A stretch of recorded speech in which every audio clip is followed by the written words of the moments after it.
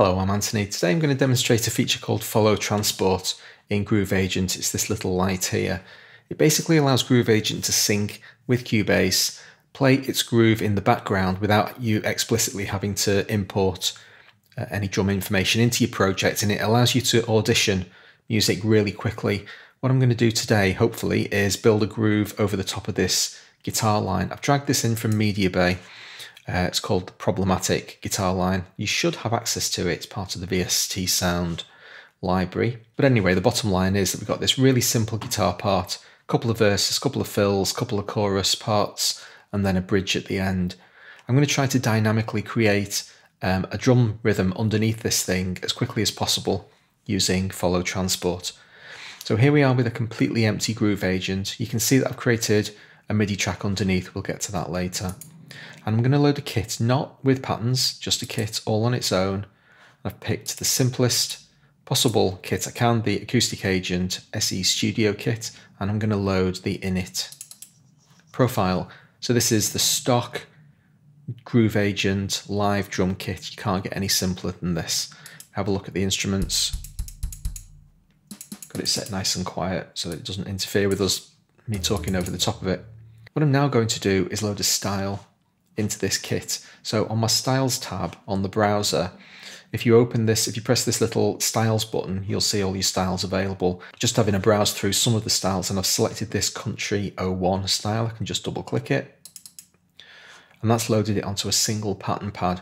So what we've got here is basically a collection of grooves. You've got 16 main grooves, 8 fills, 4 intros and 4 endings. So 32 different patterns all in that have a familial feel to them. All of these grooves are going to fit well together. It's going to be really easy to build a groove using this single style. You can load multiple styles onto multiple different pads. That's not where we're going today. I want to try and keep it as simple as possible.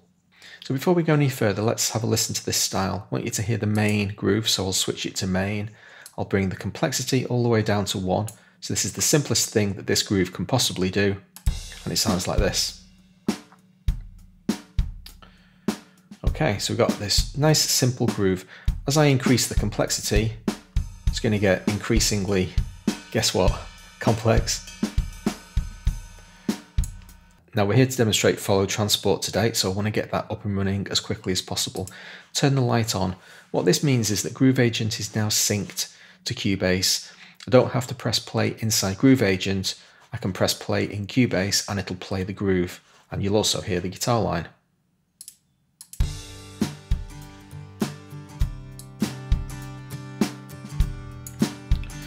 Now this groove is synced to the positional location of the song. Can you see here I've got the song marker. It's just gone past bar 8. If I press play right now, this groove is going to jump to nearly complete. It'll jump 3 bars of the way through its 4-bar groove, and it'll finish off playing such that the beginning of the groove happens at the beginning of bar 9.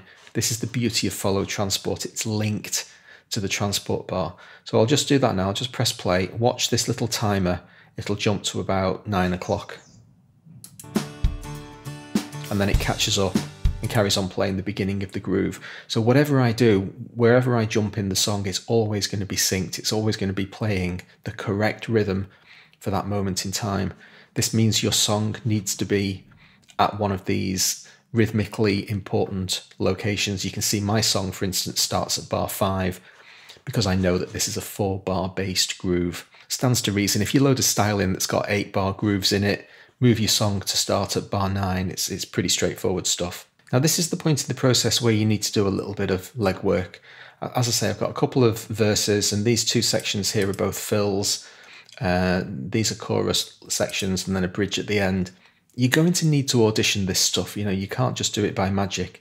So if I get the thing running in the background, I'm going to turn it down really quietly so that I can talk quite comfortably over the top. But I'm now going to start stepping through the various complexity layers. Here's the section where I would want to be playing my fills. So I might, for instance, select those and just cycle around the fills and then audition how each of the fills sounds.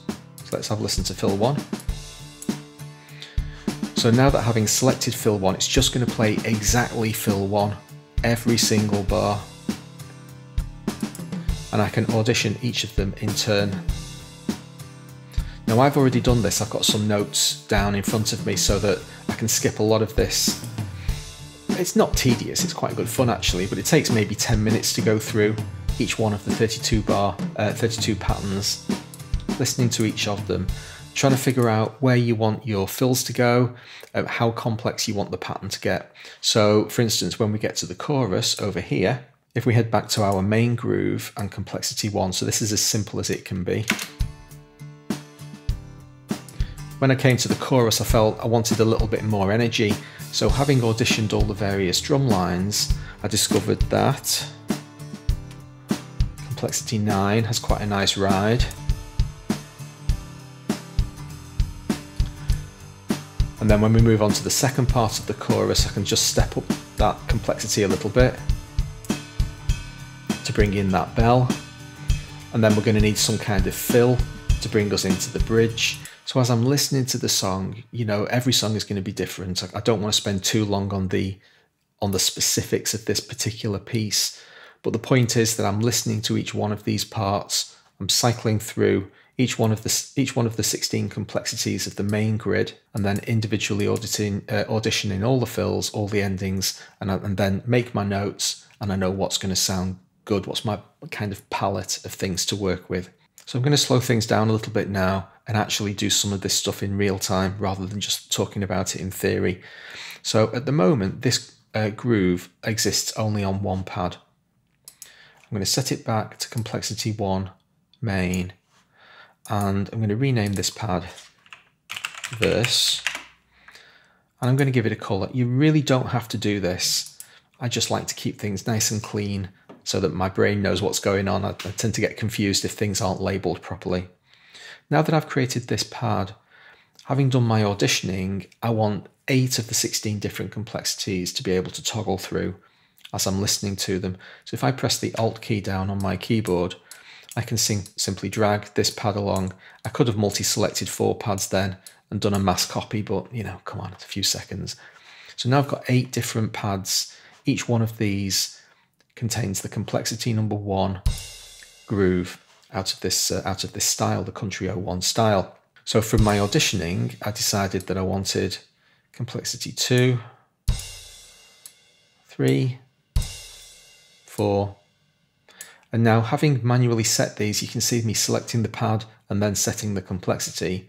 That pad is now locked to that complexity. So when I start the song playing, as I choose each one of these pads, it's going to jump straight to that part. Complexity 6 is a cool one. I'll just show you that quickly. So because this is the currently selected pad, this is what's going to get played in the background when I press play in the song. It's got a nice little pre-fill. Let's listen to it.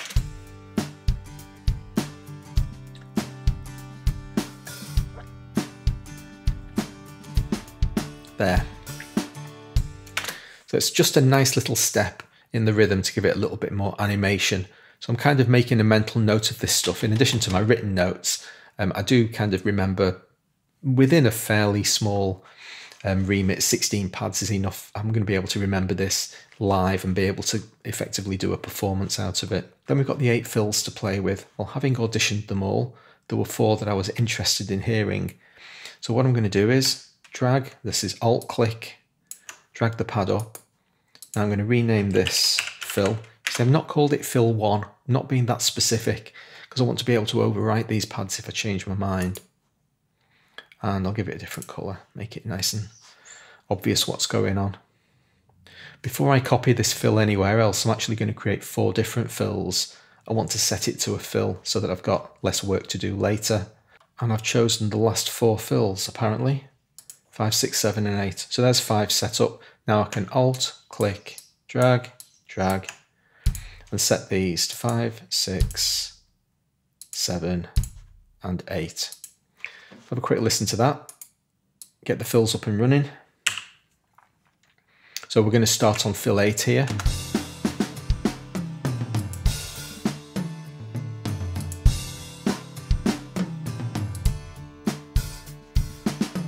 It's really easy for me to audition each of them in place. I decide which fill I like where. Don't ignore the endings and intros as well. Very often they have really interesting bits of the groove. It might be bars 2 and 3 of an ending that you think, oh, I like that. I'll be able to drag those 2 bars out and use that as a fill somewhere. So in my prep, I decided that endings 1 and 3 were quite good. I have to drag the pad up because it's the pad that contains the style information. You either drag it from the browser or drag it from a pad. They both do the same thing. This is going to be an ending, and just for kicks, different color. And now this is going to be, let's say, ending, what did I say, 1 and 3. Copy that across and make the second one ending 3. You can see I'm doing this very quickly, but it's pretty obvious that it's really easy, really intuitive to get this stuff built. And then I need a couple of intros. So this is going to be an intro. Oops. And one final color. And I wanted intros 1 and 2. So my 10-minute auditioning process gave me these 16 candidates of the 32 different grooves that I've got available to me in this style palette. I threw 16 of them away, wasn't bothered. That's not a destructive process. I could go back tomorrow and decide I didn't like this groove and re-audition it and choose a different main pattern that I'd previously ignored. But I very rarely go past 16 because my brain simply can't handle jumping across multiple different pattern groups. Loading every single groove onto every pad, you're not going to like everything. So I'm just being really brutal, throwing half of the stuff away, and these are the candidate grooves with which I'm going to play. So now I can get the song going. I can select verse number 1. So let's see if I can remember. I think it's 1, 2, 3, 4, 6, 9, 10, 13, fills 5, 6, 7, 8, endings 1, 3, intro 1, 2. Really pretty straightforward to remember. When I come back in an hour's time, I'll have forgotten that, but right now I know it. So let's get up and running with auditioning how all of these grooves are going to fit underneath the song.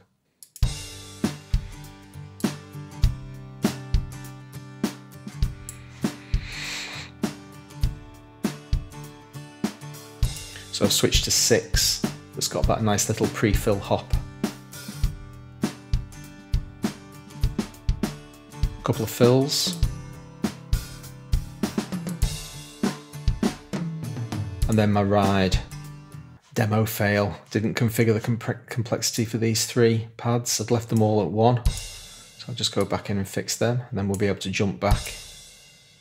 Not the end of the world. So let's go back to this fill. This was on, let's say that one. That's better. There's the ride I was expecting. Now this bell I'm going to introduce halfway through the bar.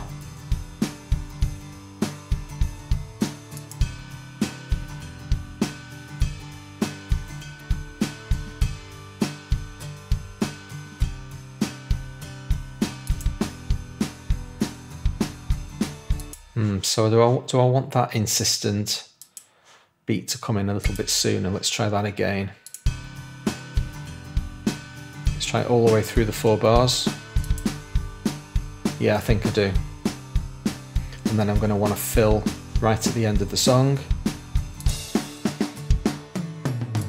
And then back to complexity 1.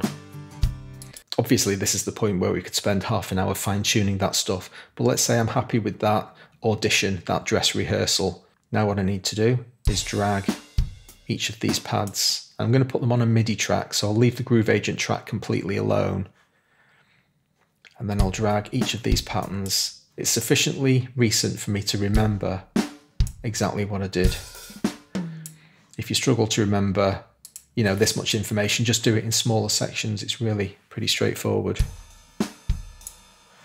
Now here's where things got a little bit more convoluted, because I want complexity 10 for the last half of this section. So I'm going to delete half of it, drag one of these up into the project, but I only want the second half. So throw the first half away, making sure it's not hidden behind my head. Bring that in. Then here's the insistent snare thing going on. Don't want the last bar because I'm going to need a fill. Drag my fill in. Now I don't need follow transport anymore. I'm going to turn it off and I'm going to audition this MIDI part.